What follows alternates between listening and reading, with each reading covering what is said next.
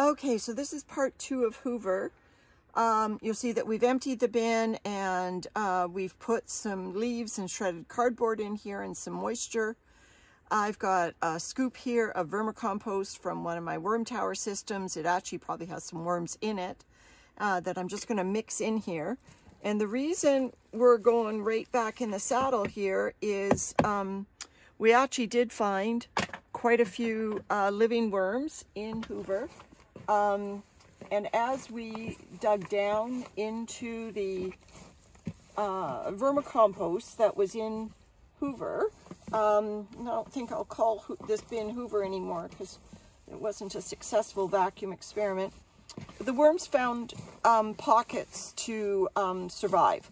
And what we think happened, like I was wondering, is it moisture? Was it too much moisture? And the dust, you know, balls of dog fur and whatever smothered them, but they loved that piece that I gave them out of the vacuum before. So I was like, what is it that made them so vulnerable this time around? But then as we dug down, we got an overwhelming smell of ammonia. And now I've never had a worm die off. So I don't know if the ammonia smell is from worms, but I actually think it was from the wet vacuum dust. I really made sure it was wet because I was worried that it would be dusty and too dry. And I'm wondering if that because it was quite an overwhelming ammonia smell. And so even though this bin doesn't have a lid on it, I actually think the worms died from that smell.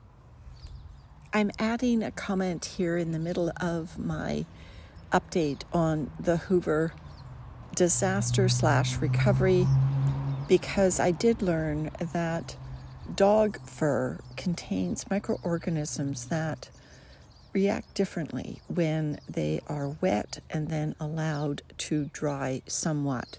Period. This is responsible for the characteristic wet dog smell. And what happens is when the bacteria explode with new moisture and then start to die off as moisture recedes somewhat, they release toxins that will kill worms. So a big caution to anyone putting dog hair in their bins. So we've got 2 bundles of worms here to put back in. We put some healthy vermicompost on a plate and then we were adding worms, but there is still little elements of the vacuum dust in here because we really couldn't separate the worms from the dust. So I'm going to be putting these worms, and there's cocoons, by the way. We found cocoons. Now, there may be dead worms, probably not a lot because we tried to just grab little bundles of living worms, but you know, like I said, we did grab little bundles of the vacuum dust, and there may very well be a dead worm in there. But I'll you know, look for it, and I'll put a warning on the video if there is. Okay, so we'll just put some of those worms right in there. So they're out of Hoover. So there they go. Now, you know, this he's alive. This bin is brand new. I'm not even using my aged bedding for this. I'm just checking to make sure there are no wisps on this. Okay, not even going to use my aged bedding for this. I'm just going to let them go to town on this leaves and shredded cardboard mixture. And there was a good healthy scoop of vermicompost in there. So this is a little tricky for me. I'm trying to go around our hanging baskets here in the greenhouse.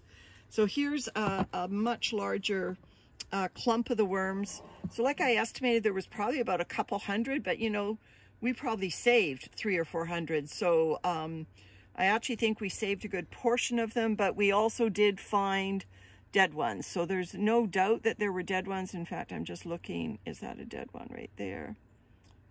That might be a dead one right there. Yeah. Yeah, I'm sorry. I'll put a warning on the video. I'll put them on the other tray and ask my husband to keep an eye on him to see if he moves.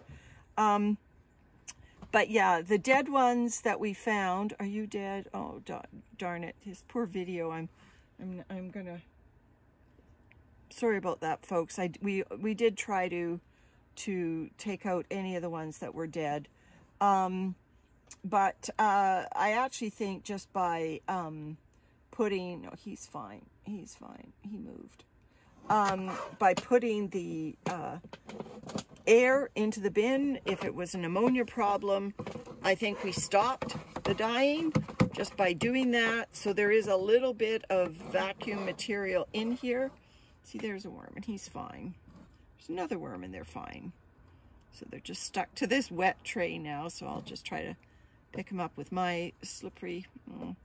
Sometimes if you get something else, like here's a leaf, it makes it easier to pick them up.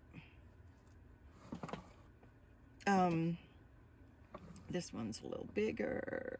There, on my finger, in you go. And this one's even bigger yet. There we go.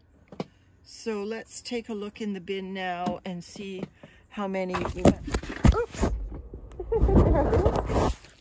Wish we could edit that part out of the video.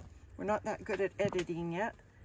So here are the worms that were in the, see, so, you know, there's a good several hundred worms in here. And they are alive and kicking. And so a happy ending of sorts that we did get a lot of Hoover's worms out of here. There was actually not a lot of castings in Hoover, so I didn't have to throw out a lot of castings because I had done, it was my matured bedding bin, as you know. I'm just checking my fingers for wisps. And so I had just used a lot of the bedding in one of my other worm systems. So that's just why I added the vacuum dust to it, because I thought, well, if they need bedding, maybe I'll try the vacuum dust. And so, like I said, these worms were alive and kicking in here. They've got new bedding now, but they're in their old bin. We just gave it a good rinse. And so this bedding that is on the top here came out of that vacuum bin, but there's lots of places for the worms to go to get out of it.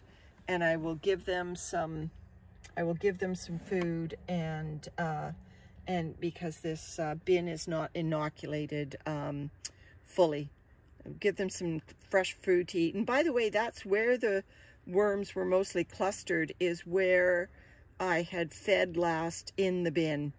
So that piece of watermelon actually ended up saving them. Let's just set, and just make sure this worm is alive right over here. Yeah, there he goes. All right, so good news, happy ending of sorts, and we'll keep an eye on Hoover from now on. I'll just give him a little bit of food. All right, bye everyone.